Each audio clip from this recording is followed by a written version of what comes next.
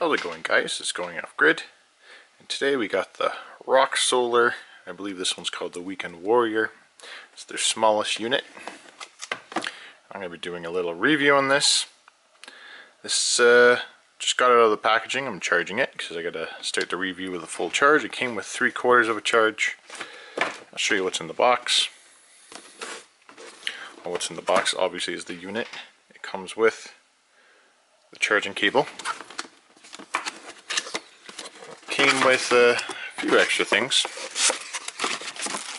Came with a cigarette lighter, so you can plug that into the front. You can run like a little cooler, you can run anything that a cigarette lighter would run. You got your manual. You got your warranty information. And then this little box came with the charger, and it came with this cord. And that is it for the box. How's it going, guys? It's going off grid.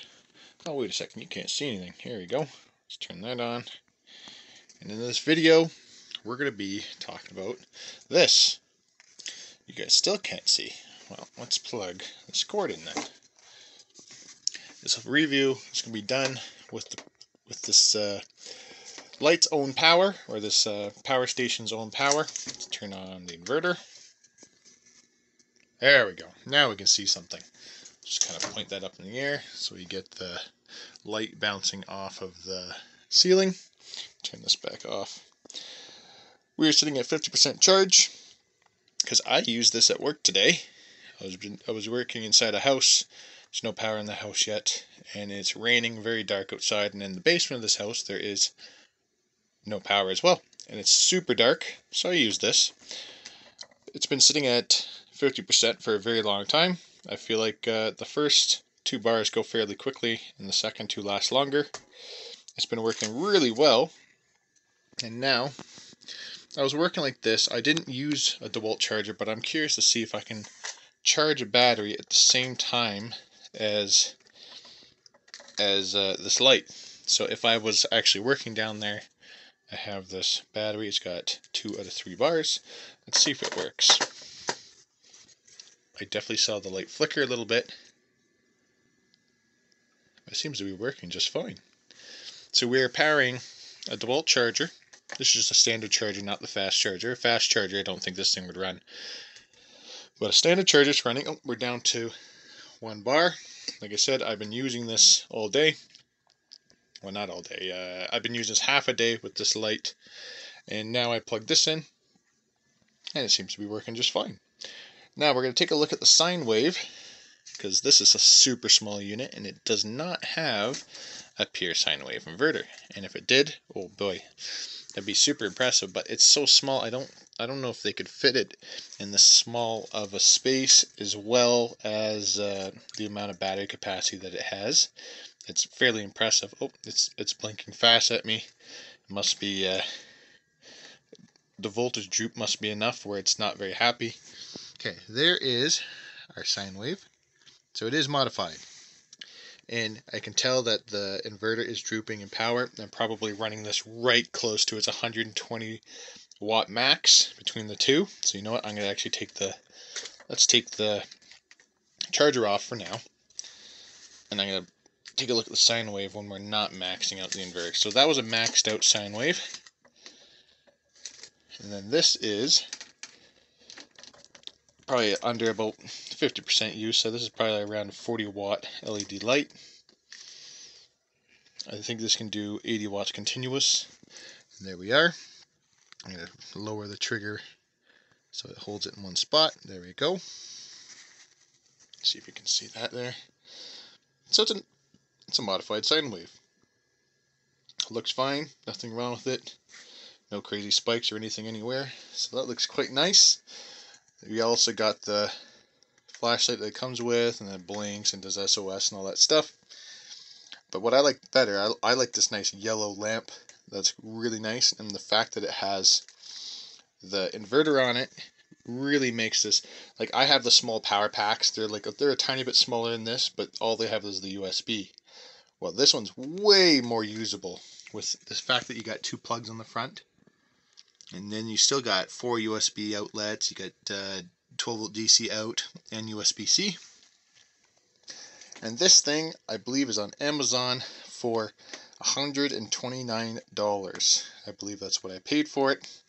And honestly, for that price, it's quite nice because it's so small. Okay, we got another use for this little RockSolar weekender power supply or power station. Other than being a light, charger for your phone, and all these other things, you can use it for movie night. Here we got a 1200 lumen projector.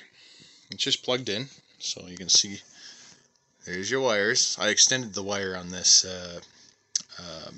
little power bar here, so I could put the projector further away from a plug. So anyways, we're going to turn the inverter on. You can see here. There, the light turned on. There, the projector turned on. And I will point this up a little bit. Use this little roll of paper towel maybe. That might be too much, but if I squish it down, it might be alright. Anyways, there we go. We got ourselves a little portable TV setup. It's going through its little boot sequence. How much power are we taking right now? Oh, it's not even that bad. It's only 50 watts. That's awesome.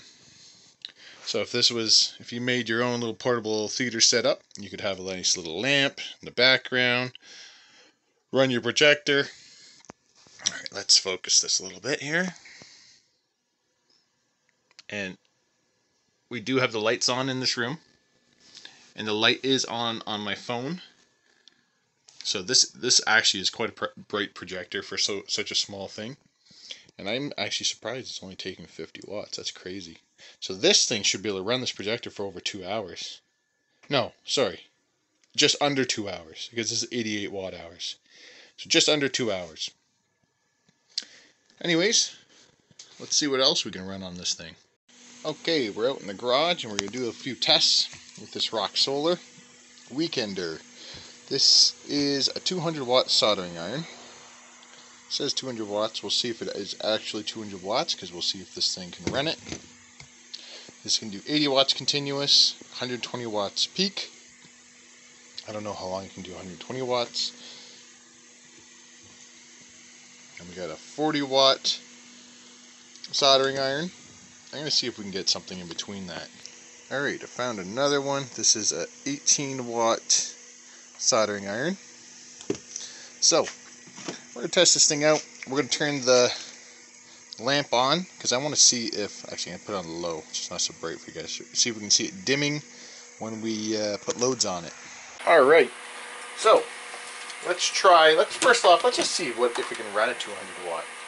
Let's just see, is the switch off? Switch is off, we're going to plug it in. I don't know if you guys can see this. Maybe I'll turn this off for a second. But there's a little orange light that very dimly comes on. And let's see if it stays on. Here we go. Still on so far. Wow, that's impressive. Yeah, it's on. And this claims to be 200 watt soldering iron, but it might not actually be 200 watts. Say heating up.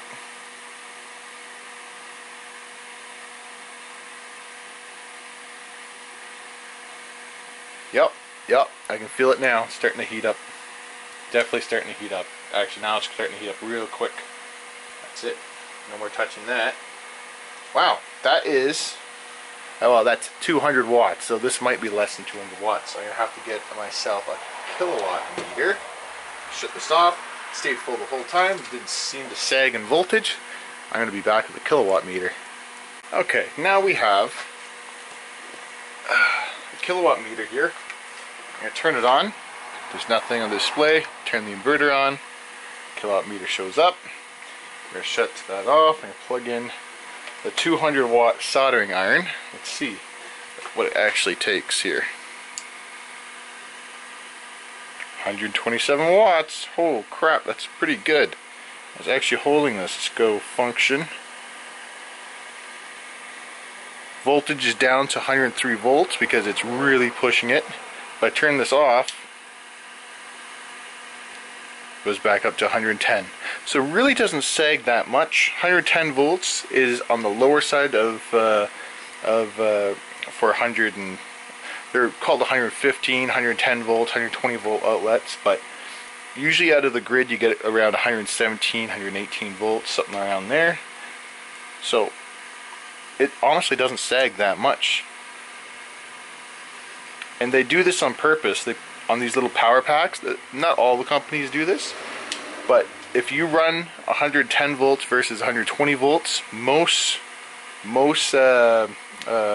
appliances will take less power at 110 volts than 120 volts, making it last longer on battery power. But some appliances, not very many, but some which have a power factor correcting something inside to boost the voltage up, say it runs off DC, it'll take the same amount of power or a little bit more power.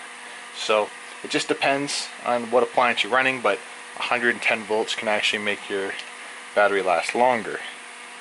So it goes down to 103 volts. Oh, that's the low. Let's go back to watts again. There's watts. Turn this on. So I think that's a pretty good test. So this is about the maximum this thing can run, and that's 127 watts. It's rated at 80 watts, so I think this is extremely, extremely good. And the fan hasn't even turned on yet. There's a tiny fan that turns on it once you load this down for a long period of time. Nope, it is not turned on yet. So I'm pretty happy with that. And the battery hasn't even gone down. Usually under load, it would dip down to like 3 bars instead of 4 bars, but it hasn't done that at all. Okay, well, let's run something else. I'm not even going to bother with the other soldering irons, because if it can run this one, it's going to run these two together no problem. Okay, so we have the inverter on, sitting at 0.2 watts with this Champion charger. I got this big Champion generator here, and this is just a maintenance charger. This is one other thing you could use it for. This is what I'm going to use it for, just to top this battery off for a little bit. You're charging. It's only taking 11 watts. But you know what? If you have this outside or something, or in a shed and you got no power, you could take this little thing, dump some power into it, get it to float. That'll save your generator battery, because I know most of the people I know that have generators, their batteries are no good. And they're no good because they never charge them. I don't believe most of these generators have like an alternator or a generator in them at all that charges the battery. The battery only gets charged by the maintenance charger, which is a really bad design, but that's the way they do it. And this battery of mine, she's just going to be good. Because I try to charge it like this I try to do it every 3 months, no later than that. We're already dropping off in watts because the battery is coming up in voltage. Anyways, that's just another application you can use this little battery pack for, other than camping. Okay, in conclusion here, do I like this thing? Do I think it's worth the money? And do I think it's fairly durable? Well, I had it in my car today. I had a bunch of skill saws and stuff stacked on top of it because my car is very small, and this just happened to be at the bottom. And it actually didn't even get hardly scratched up at all. Didn't really get damaged or anything. And I think for the price, I did pay for this myself.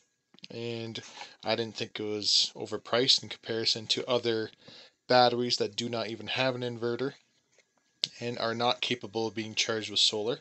So I do think it's pretty nice. Now time will tell how long this product will last, but from the looks of it, it looks like it's built pretty nice, so I don't think there'll be an issue. But I'll give you guys updates on this in the future, and possibly a video on this being charged off solar. And yeah, thanks for watching, guys.